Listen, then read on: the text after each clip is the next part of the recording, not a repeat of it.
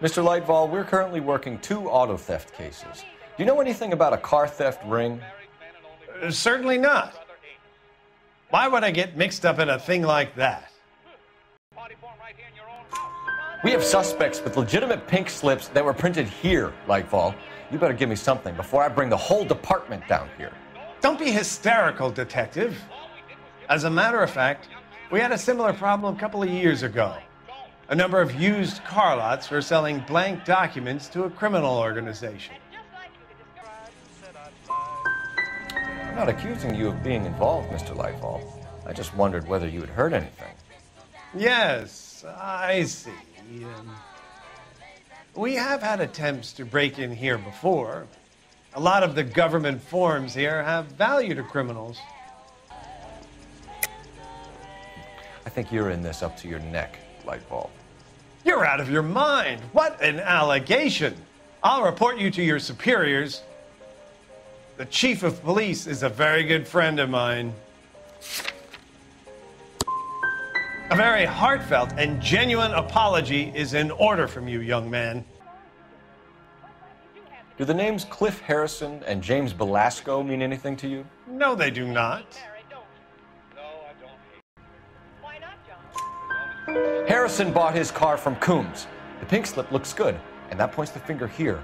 Do you have any employee trouble? No, I don't. They've all been carefully screened.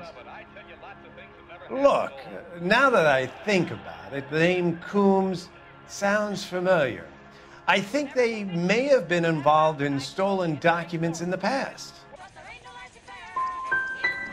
You sure you don't know either of them? Never heard of either gentleman. You sure about that, Mr. Leitvol? You sure you've never heard of them? Are you making an accusation, young man? Do you have any kind of proof? My word is my bond. Character is in short supply these days. You could do with gaining a little. Do you have a delivery ledger, Mr. Leitvol? We would like to cross-check against the Coombs Automotive Emporium. It's a little out of the ordinary, Detective. I'm not sure I can share those sorts of records. Hand it over, Leitvol. You don't want us having bad thoughts about you, do you? Very well, but this really is irregular. Over here. Surely that isn't confidential information, Mr. Leitvol. Not for me to say. It would be better if you got permission from my clients. I think you're deliberately hiding those records, Leitvol. Cough them up. I'm sorry. What evidence do you have for that? You really don't have the first idea of what you're doing, do you? We found a box of pink slips in a warehouse full of hot cars. You signed for them, Leitvol.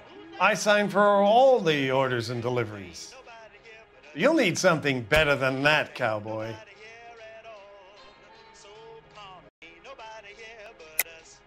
Save it, Leitvol. We already have all we need to send you down. I've had enough of this. You either produce some shred of proof, or I call my attorney.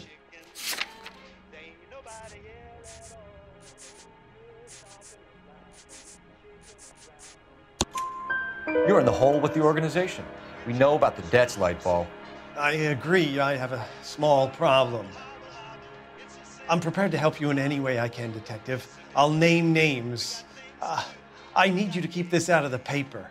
You need to shut up now, Leitvol. I'm giving you a chance here, Leitvol. A chance to come clean. Your reputation, your business, you'll be ruined. You'll be lucky to get a job back on the beat once I've spoken to the chief and the mayor. You're the one that should be worried, officer. Your money and influence will be worthless in San Quentin. If you don't go crazy in the first couple of months, then you'll probably get knifed in the chow line. Is that what you want? Save it for the suckers, Detective. You'll get nothing from me. Save it, Leitvol. We already have all we need to send you down. I've had enough of this. You either produce some shred of proof, or I call my attorney. What you're doing here is slanderous, Detective, and you'll be hearing from my lawyer about it.